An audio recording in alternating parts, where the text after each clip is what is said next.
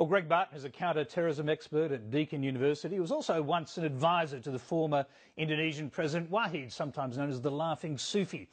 Professor Barton has also studied the religious underpinnings of the Gulenist movement. He joins us now in Melbourne. Thanks for being there.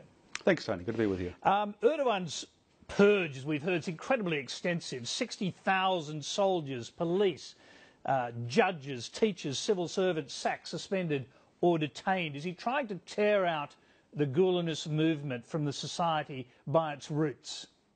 That's what he says, Tony, but actually what he's doing goes way beyond anything that makes sense on those grounds. He's using that as a pretext to cover what he does, but I think he surely knows that his problem is not with the Gulen movement. It's anyone who dares speak up in dissent, whether they're Kemalist or they do have links to the Gulen movement. So this is really a smokescreen for a much bigger operation. He's made no secret of his desire for executive presidential power.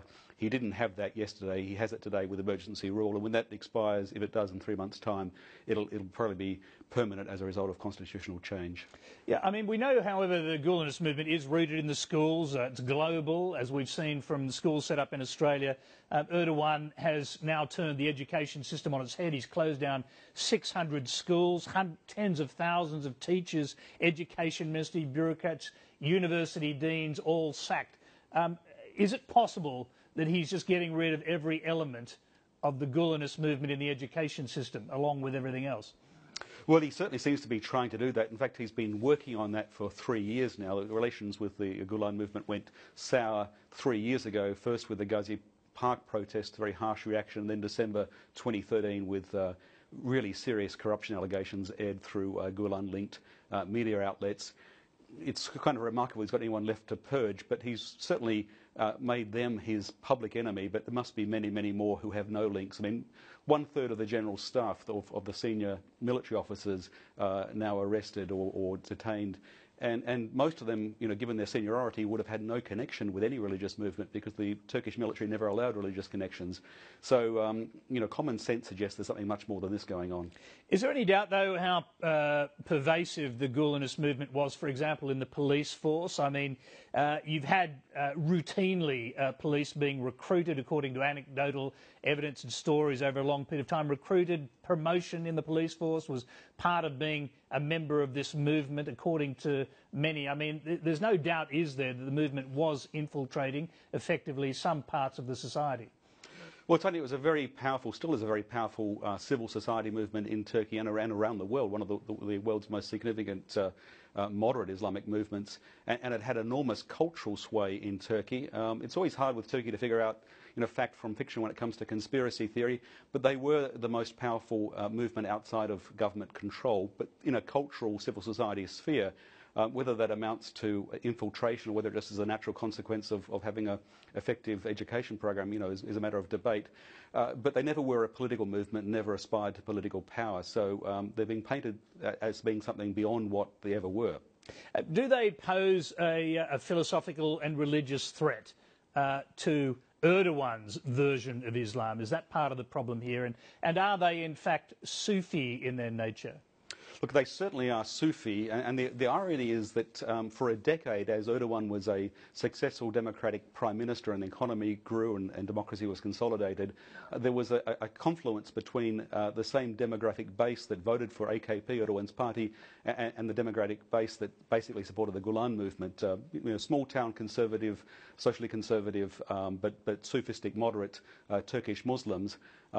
That split that emerged in 2013 was entirely for personal reasons, and you get the sense that Erdogan is so afraid not just of corruption allegations, but of the sense that his religious legitimacy is being challenged by the most revered religious leader in Turkey, that he finds it necessary to demonize that religious leader so that he can maintain his claim to be acting not just for the people of Turkey but for true religion. He's very much a religious figure, Erdogan, and he doesn't want any challenge to his religious authority, although it's put in political terms. So in what way are Sufis actually different in their philosophy, if you like, their religious philosophy, to the kind of Islam which Erdogan would espouse and to Islamism or Islamists generally? Well, Islamism is very much a here and now focus on political power. I mean, commonly the formulation is application of Sharia, if not an Islamic state, so top-down enforcement of religious morality and observance.